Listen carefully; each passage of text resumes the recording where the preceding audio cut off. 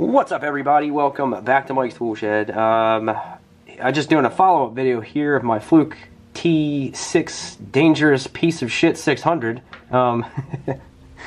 As many of you know, AVE did a video on this, and he made some claims about it that I don't agree with. And I'm not doing this to call him out or say that he's dumb or suggest anything.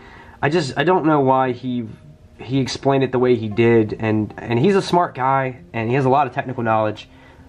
And I don't think he was mistaken. I think he purposely left some details out, and I think he purposely misrepresented it for whatever reason. He did speak highly of Fluke, but he just hates this meter. And I kind of hate it. I don't hate the meter, I hate the Fieldsense.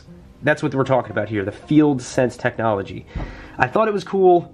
I like to try new things, and after having it for a couple weeks, it kind of sucks. There's no practical use for it.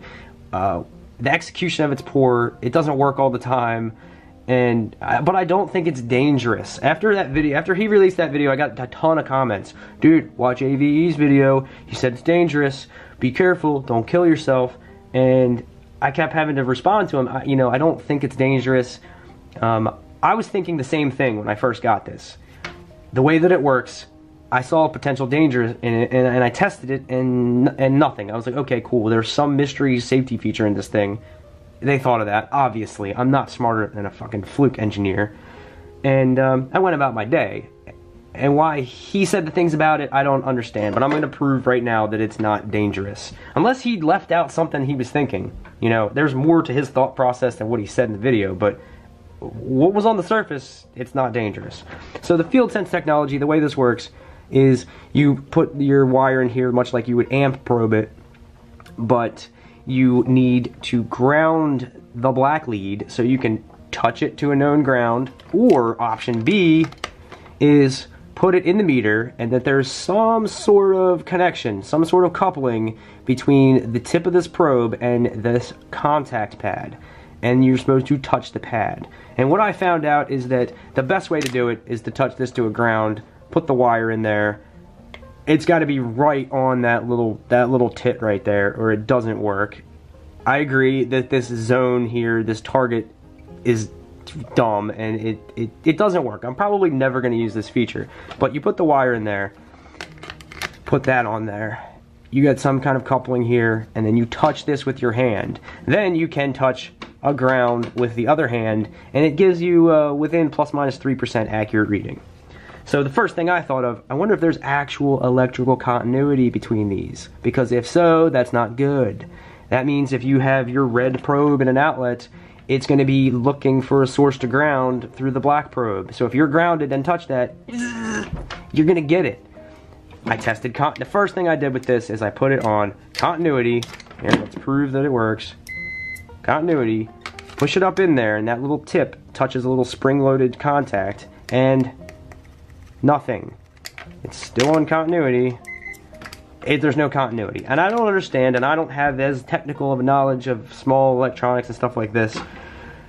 I don't know why there isn't continuity and you need to touch this, but I know that there's no electrical continuity there. So what he did, and what he demonstrated, and tried to, I guess, scare people into not buying this, it is a shitty feature. Don't buy this meter. Just get the T5. It's a gimmicky, stupid feature.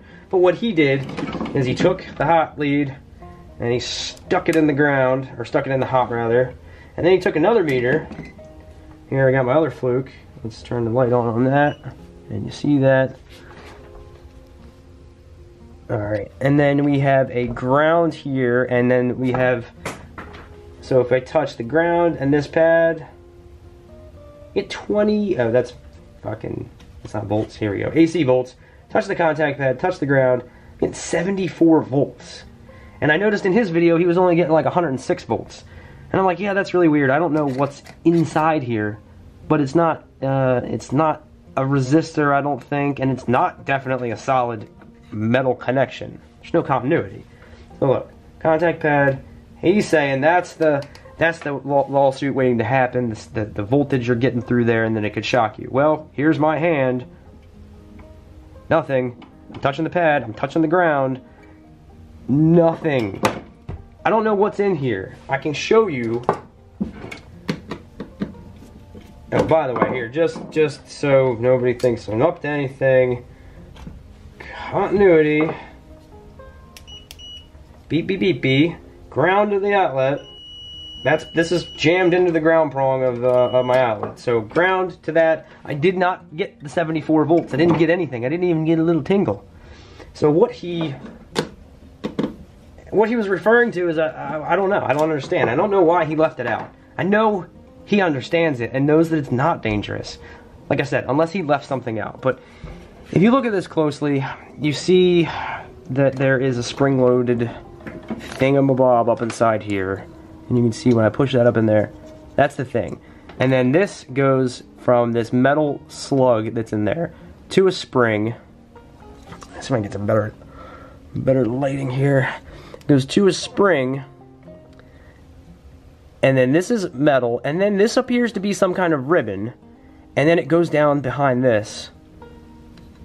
There's the contact pad under this rubber thing. This is all sealed in plastic. I would love to know what's in here and dissect the whole thing. I really don't want to totally destroy the meter, but they've sealed all of this pretty much inside. So I don't know what's in there. You don't get electrical continuity, but it does make the thing work. That's it. I grounded myself out. I touched this pad with this red lead in an outlet, and nothing happened. Like I said, there's some kind of mystery shit going on inside this thing. Like I said, it looks like it turns into a ribbon, and I'm thinking maybe it's a very tight inductive coil, so that there is voltage induction, ghost voltage, eddy current, but it's not really there. It didn't hurt me. 74 volts, I would have felt that if I was legitimately grounded and there was 74 volts here. But those ghost currents or ghost voltages they don't hurt. You can't feel them, and it can trick a digital meter. It will not trick a mechanical solenoid type meter, but it will trick one of these digital ones, unless you get a real expensive one. I imagine if I used a cheaper meter, it probably would have said 120. There is circuitry in this meter that tries to decipher the ghost voltage, or whatever it's called, inductive voltage. So it doesn't, but I bet if you used a cheap meter, it would say 120 on there. That's it. I'm not trying to call him out, not trying to call him stupid. I don't know why he left that out, really.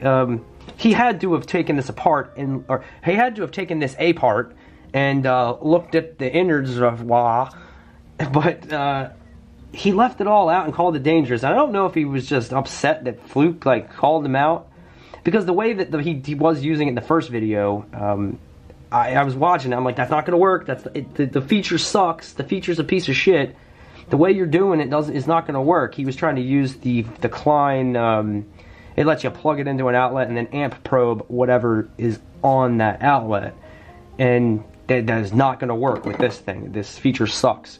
It's very finicky, but yeah, he said he got called out, or somebody in polite corporate speak called him a fucking idiot, but I don't know why. It's not dangerous. There it is. That was ground. That had 74 volts on it, and I'm fine. So that's it. Like I said, not trying to call him out or call him stupid, but I don't know why he said that this was so dangerous. It's a dumb feature. Don't get this meter.